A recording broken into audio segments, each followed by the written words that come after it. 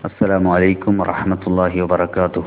الحمد لله والصلاة والسلام على رسول الله وعلى آله وصحبه أجمعين. أما بعد رب اشرح لي صدري ويسر لي أمري واحلل عقدة من لساني يفقهوا قولي.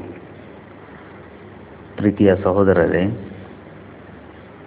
ಇಸ್ಲಾಮಿನಲ್ಲಿ ಸೃಷ್ಟಿಕರ್ತನಾದ ಅಲ್ಲಾಹನನ್ನು ಬಿಟ್ಟು ಅಥವಾ ಅಲ್ಲಾಹನೊಂದಿಗೆ ಯಾವ ವಸ್ತುವನ್ನಾಗಲಿ, ಶಕ್ತಿಯನ್ನಾಗಲಿ, ಪುಣ್ಯ ಪುರುಷರನ್ನಾಗಲಿ, ಮಹಾತ್ಮರನ್ನಾಗಲಿ ಪೂಜೆ ಮಾಡುವುದನ್ನು, ಆರಾಧಿಸುವುದನ್ನು ನಿಷಿದ್ಧಗೊಳಿಸಲಾಗಿದೆ. ಇನ್ನು ಅಲ್ಲಾಹನೊಂದಿಗೆ ಅಥವಾ ಅಲ್ಲಾಹನನ್ನು ಬಿಟ್ಟು ಯಾರನ್ನಾದರೂ ಪೂಜಿಸುವುದಾದಲ್ಲಿ ಅವನು ಇಸ್ಲಾಮಿನ ಚೌಕಟ್ಟಿನೊಂದಿಗೆ ಹೊರಗೆ ಬರುತ್ತಾನೆ. ಇಂತಹ ನಿಯಮಗಳಿರುವ ಇಸ್ಲಾಮಿನಲ್ಲಿ ಮುಸ್ಲಿಮರು ನಮಾಜ್ ಮಾಡುವಾಗ ಯಾಕಾಗಿ ಕಪ್ಪು ಶಿಲೆ ಅಥವಾ ಹಜರುಲ್ ಅಸ್ವದ್ಗೆ ಸಾಷ್ಟಾಂಗವೆರಗುತ್ತಾರೆ ಹಾಗೂ ಚುಂಬಿಸ್ತಾರೆ ಎಂಬ ಪ್ರಶ್ನೆ ಮುಸ್ಲಿಮೇತರು ಯಾವಾಗಲೂ ಕೇಳುತ್ತಾ ಬಂದಿದ್ದಾರೆ. ಅದಕ್ಕೆ ಉತ್ತರವಾಗಿ ಹೇಳುವುದೇನೆಂದರೆ, ಪವಿತ್ರ ಕುರ್ಆನಿನಲ್ಲಿ ಎಲ್ಲೂ ಕೂಡ ಕಪ್ಪು ಶಿಲೆಗೆ ಪೂಜೆ ಮಾಡಿರಿ ಎಂದು ಕಲಿಸಿಕೊಡಲಿಲ್ಲ. ಅದೇ ರೀತಿ ನೀವು ಪೂಜೆ ಪುರಸ್ಕಾರದೊಂದಿಗೆ ಅದನ್ನು ಚುಂಬಿಸಿರಿ ಎಂದು ಕಲಿಸಿಕೊಡಲಿಲ್ಲ. ಅದರ ಬದಲು ಕುರ್ಆನಿನ 2ನೇ ಅಧ್ಯಾಯ 144ನೇ ಸೂಕ್ತದಲ್ಲಿ ಪ್ರವಾದಿ ಮುಹಮ್ಮದ್ ಸಲ್ಲಲ್ಲಾಹು ಅಲೈಹಿ ವಸಲ್ಲಂನ ಕರೆದು ಅಲ್ಲಾಹನು ಆಜ್ಞಾಪಿಸುವುದೇನೆಂದರೆ, ಓ ಪೈಗಂಬರರೇ, ಇದೋ ನಾವು ನಿಮ್ಮನ್ನು ನೀವಿಷ್ಟಪಡುವ ಕಿಬ್ಲಾದ ಕಡೆಗೆ ತಿರುಗಿಸಿ ಬಿಡುತ್ತೇವೆ. ಮಸ್ಜಿದುಲ್ ಹರಂ ಅಥವಾ ಮಕ್ಕಾದಲ್ಲಿರುವ ಕಾಬಾದ ದಿಕ್ಕಿಗೆ ಮುಖ ಮಾಡಿರಿ. ನೀವೆಲ್ಲಿದ್ದರೂ ಅದರ ಕಡೆಗೆ ಮುಖ ಮಾಡಿ ನಮಾಜ್ ಮಾಡುತ್ತಲಿರಿ ಎಂಬ ಆಜ್ಞೆಯನ್ನು ನಮಗೆ ಕಾಣಲು ಸಾಧ್ಯವಿದೆ. ಈ ಆಜ್ಞೆಯನ್ನು ಪ್ರವಾದಿ ಮುಹಮ್ಮದ್ ಸಲ್ಲಲ್ಲಾಹು ಅಲೈಹಿ ವಸಲ್ಲಂ ಮುಸ್ಲಿಮರಿಗೆ ನಮಾಜ್ ಮಾಡುವ ರೀತಿ ಕಲಿಸಿಕೊಡುವಾಗ ಯಾವ ದಿಕ್ಕಿಗೆ ತಿರುಗಬೇಕೆಂದು ಕುರಾನ್ ಸೂಕ್ತದ ಮೂಲಕ ಕಲಿಸಿಕೊಟ್ಟರು.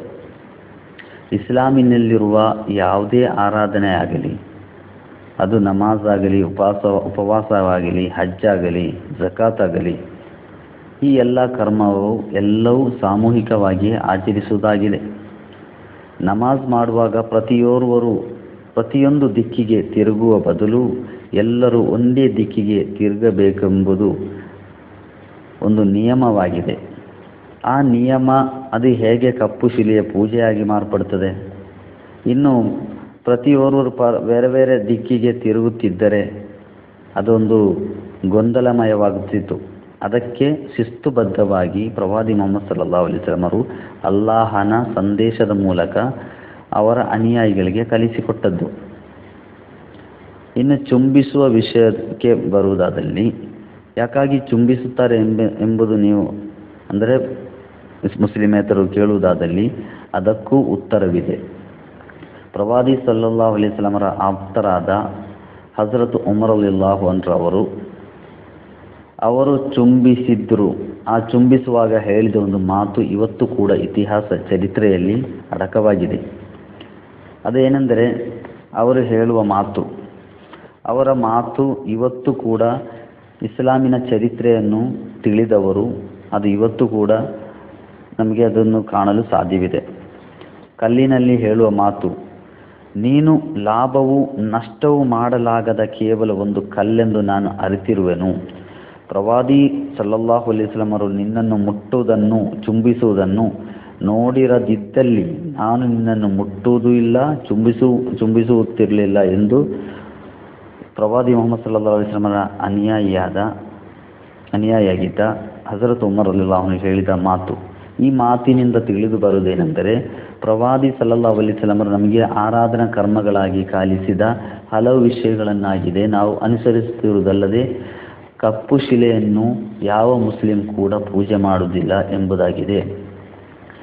ಅದರಿಂದ ಸತ್ಯವನ್ನು ಸತ್ಯವಾಗಿ ತಿಳಿಯಲು, ಅದೇ ರೀತಿ ಮಿಥ್ಯವನ್ನು ಮಿಥ್ಯವಾಗಿ ಕಾಣಲು ಅಲ್ಲಾಹನು ನಮಗೆ ದಯಪಾಲಿಸಲಿ ಎಂದು ನಾನು ಪ್ರಾರ್ಥಿಸುತ್ತಾ ನನ್ನ ಮಾತನ್ನು ಮುಗಿಸ್ತೇನೆ. ವಾಖಿರು ದಾವಾನಾ ಅನಿಲ್ ಹಮ್ದುಲಿಲ್ಲಾಹಿ ರಬ್ಬಿಲ್ ಆಲಮೀನ್. ಅಸ್ಸಲಾಮು ಅಲೈಕುಂ ವರಹ್ಮತುಲ್ಲಾಹಿ ವಬರಕಾತುಹು.